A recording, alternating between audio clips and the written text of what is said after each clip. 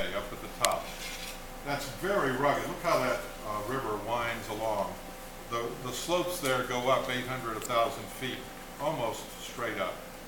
It's just amazingly rugged. I've been through it on a train. I have not stopped and toured it. And down at the bottom, the Crozes Hermitage, the one we just drank, is that large orange spot right above Cornas. So that is the Rhone Valley, and the northern Rhone, that's all the Syrah grape.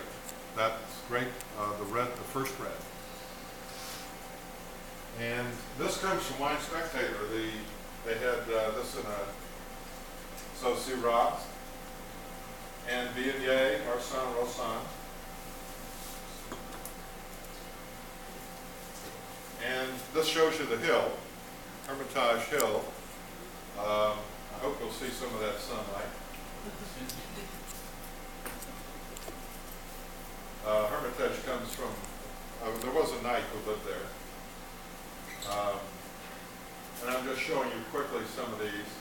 Rigal is the largest producer, and I hope we'll taste some of his La La wines. I'm going to certainly ask, because where else are you going to taste a wine that costs $400 a bottle?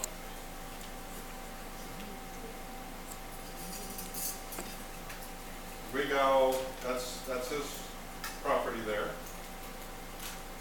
Southern Rhone is where Chateau Neuf du Pape is located. And Tavel. If you look carefully at that, you'll find Tavel in there on the left, lower left.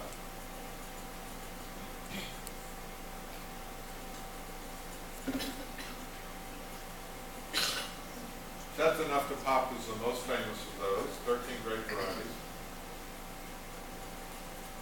And I would kid my students and say, now you have to memorize all 13 of these grape varieties, but you don't.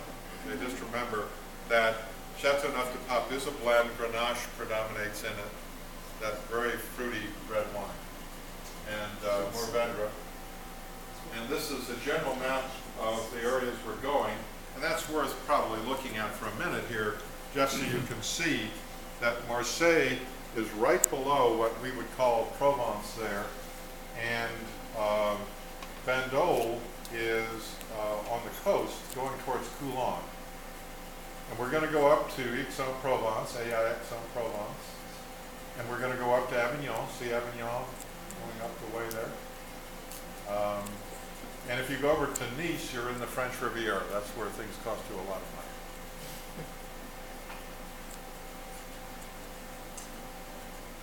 And you can actually get up into the Alps if you go north from the Rhone. So that's a region we're going to visit and travel on that coast of the Mediterranean. Avignon, here's just a photo. There's a bridge at Avignon